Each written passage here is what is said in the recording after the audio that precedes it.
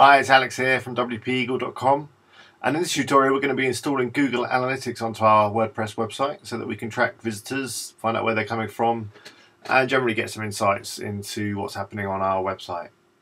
So let's begin. Okay, so we're back on our wpeagle.com test site. This is where I've been doing all the tutorials, and I'm going to be building it up over time, and you can obviously see how I do that through this series of videos. Right, the first thing you're going to need is a Google Analytics account.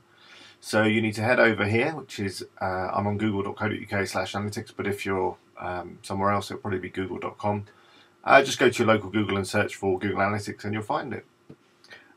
So if you've already got an account, you don't need to go any further, but if you need an account, we'll just quickly do that now. So click Create an Account. And then if you've got a a Google account, you need to enter it here. And then once you get in, you can start setting up Google Analytics. So let's click Sign Up. And here you need to enter your website name. So I'm just going to call it WP Eagle Test. And the URL of this website is test.wpeagle.com. It's technology. Select your time zone. Let's give it a name. This is for your account. Now within an account you can have multiple websites, so probably give your account name something more general, and then you can share some information if you want. Accept the agreement, and you're all done.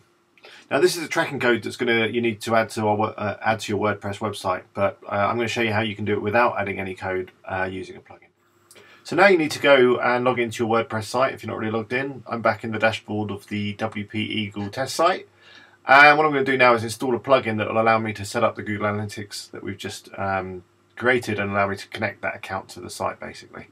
So if you go to plugins and then click Add New, if you do a search for Google Analytics, you'll find loads of different plugins that should help you achieve what you're looking to achieve. My favourite is Google Analyticator. It works, it's stable, I find it quite easy to use, so if you just click install, it also brings some data back from Analytics into your WordPress dashboard, which is pretty cool. So that's now installed and activated. So what we need to do now is authenticate. So all you need to do is simply click there, make sure that you are logged into into Google, and click allow access.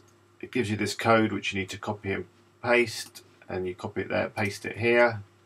Click Save and Continue, and there it is. If you have more profiles, there'll be an option to select it. So now all we need to do is click Enable to turn on the plugin. You can obviously play with these settings, basically whether you want to track logged in users, who you don't want to track. Obviously, if you're logged into the site, you probably don't want to track yourself, otherwise it's going to skew your stats. So maybe don't track administrators. Outbound link tracking is very useful if you're an affiliate, because you can see how many clicks are leaving your site across your affiliate links. And there's a whole host of other stuff that is pretty easy to set up if if you've got Google AdSense on your site. Enter your ID here, and you can get some information when the accounts are linked. Okay, well that's all done. Let's click Save Changes, and that should be fine. Now, if we pop back to Google Analytics, this page here, you see it says tracking not installed. Now, it said that obviously before we've done what we've just done with the plugin, so if I refresh that, hopefully it should say that it's installed, and it does. So we're all done, and then within a few hours you'll start to get some statistics coming through to your Google Analytics account. I hope you found this one useful. If you've got any comments or questions, leave them in the comments box, and obviously subscribe for more videos, and I'll see you soon.